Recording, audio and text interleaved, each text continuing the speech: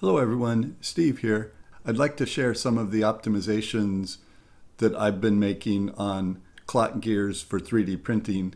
I'll show how I start with the gear profile from a tool called Gearotic and then optimize that for printing, and specifically the changes that I make to make these gears print better. And then I'll go through additional optimizations that I make to account for the Arachne slicing engine. So the starting point is Gearotic, and I typically go with about a 45% tooth width, and that gives a reasonable amount of backlash and makes the gears less likely to bind. If you were going to cut gears out of brass or use them make gears out of steel for the transmission in your car, you'd probably be okay with the 50% tooth width, 50% pinion width. But for a clock, the backlash is pretty harmless, and adding about 5% extra backlash makes these gears a lot less likely to bind up. I start with a gear profile from Gearotic, and then I pull that into CAD, and if I go straight from the CAD into Prusa Slicer, this is what that gear looks like in Prusa Slicer with no modifications whatsoever. And one thing you notice is the perimeter of the gear teeth is nice and clean, but the inside of each tooth has lots of tiny printed pieces. The printer will print a small section, lift the print head, and then drop down and print another section, lift the print head, drop down and print another one.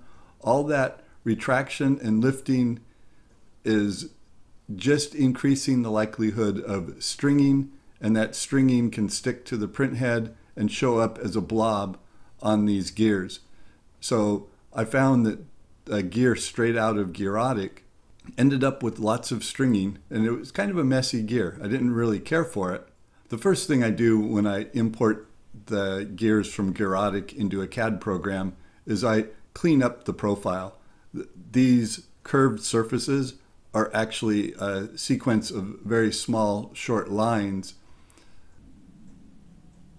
One of the first things I do to start cleaning up the gears is to draw a few layout markers. This is the primary pitch circle that the gear is defined around, and this other circle defines the addendum, and then I add another circle for the dedendum. So I want to redraw these teeth. I want the tooth depth to be all the way to this inner line, and then I draw another circle which will be the width of the rim. I just start by drawing a few straight lines and arcs to simplify this profile. I draw a couple of arcs to approximate this surface of the gear, and I'm only going to draw on one side of the gear. The concept of how this gear is going to be optimized was initially defined on a website called Gary's Wooden Clocks. It seems to be a now dead website, but it basically described a concept of a gear specifically for clocks that said clock gears are only going to spin in one direction, so only one surface of that gear tooth actually matters, and the backside of the gear tooth, which would be this surface, can be any shape as long as it doesn't interfere with the operation of the gear. And also that backlash in a clock gear really doesn't matter, because the weight that's driving the clock is always applying pressure so that this one side of the gear is touching the gear next to it. I will define the clock gears around those concepts, but optimized specifically for 3D printing. Let me turn off a couple of things that aren't needed for this view. I'm going to turn off the original gear. So I've defined one surface of one gear tooth, and then I create an offset, which is the width that will be printed perfectly using a 0.4 millimeter nozzle. The second step is to clean up this profile. So now I have a single tooth drawn And it looks like an unusual shape, but if you go back to the original gear, what you can see is the one surface that matters follows the profile straight out of Gearotic. The back surface of this tooth is inside the shape of the original gear. So if the original gear from Gearotic doesn't bind up, this new gear tooth will also not bind up.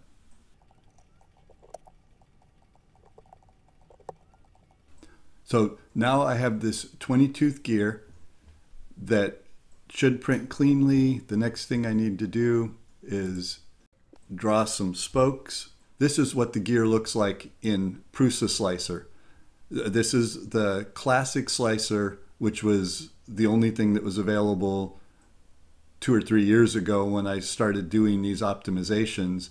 And one thing you notice is there are no retractions when this gear is being printed. This gear is going to print very cleanly. A problem occurred a little while after I started doing these optimizations, which is actually a huge improvement with the Arachne slicing engine. But what you notice is if you zoom into the teeth of this gear, Arachne puts these rounded corners on the inside of every bend, which leaves this little triangle. And then those triangles need to be filled in. So then I went looking for, how can we get rid of these extra dots of printing? The first optimization is to take advantage of the knowledge that all of these inner corners are going to have rounded surface. Let's just extend a rounded surface all the way to the spoke and put this little cutout opposite anywhere you have 2 inside corners. So this will print cleanly. Now when I add those little divots at the root of every gear tooth, this will print a lot cleaner. That's going to get rid of about 80% of the extra retractions when this gear prints. Here's what that gear looks like in the slicer. Let me make sure I still have the Arachne slicing engine turned on. I got rid of those extra retractions in these 4 positions, but I've still got this one left over. And the problem on this one is that there are 4 inner corners that are meeting, so there's no way to add a divot to clean that up other than to move the spoke. So if I go back into the CAD and I modify these gears to rotate the spokes, I've already drawn these, and by moving the spoke, I can have this cut out to handle these corners, and then this cut out to handle these corners. It looks a little bit unusual because of all these curved surfaces that you expect to be a circle, but because it's on the inside of the gear, it doesn't affect the performance of the gear. So now if I go back to the slicer, this is what that gear looks like with this modification, and you can see that even the extra infill right here has been eliminated. So this is what the gear looks like with the Arachne slicing engine. It prints in 13 minutes. And we can still see that there's a tiny bit of infill right there. We could get rid of that if we wanted to by adding little divots here. I probably won't do these on a gear because this is a wear surface that needs to be accurately centered around an axle. So I'm probably going to avoid that. But if I wanted to add that to a gear, I could end up with a gear. I could end up with a gear looking like this, and all of the extra retractions have been eliminated. So these are some of the optimizations that I've been making for 3D printed clock gears. And this is a very specific use case because I know that a clock is only going to run in one direction. If I go back to CAD and show what the new tooth shape looks like compared to the original tooth shape out of Gearotic, you can see that the new profile fits inside the profile of the original gear. It just adds extra backlash, which is good for the functionality of the gear, and there's extra depth inside the teeth, less likelihood that the tooth of a pinion is going to bottom out on this gear. I find that the gears print so cleanly that helps the clocks run better. So that's a summary of the changes that I've been making to gears to be used in 3D printed clocks. So I'll put links to some of the clocks that I have on my mini factory in the description below. And this is how I'm able to get 8-day run times and longer in pretty much all of my weight-driven clocks. So thanks for watching. Add comments down below if you can think of other optimizations that could be made, or what you think of these optimizations for clock gears. Thanks a lot. Bye.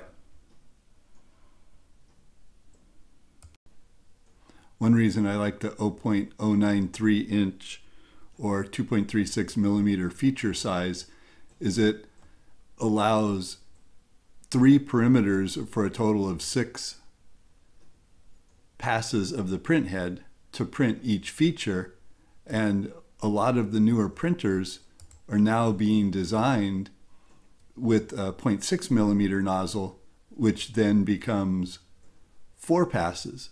So you can see this gear should be able to work equally well with a 0.6 millimeter nozzle and no extra retractions or infill, or it will print with a 0.4 millimeter nozzle with 6 passes.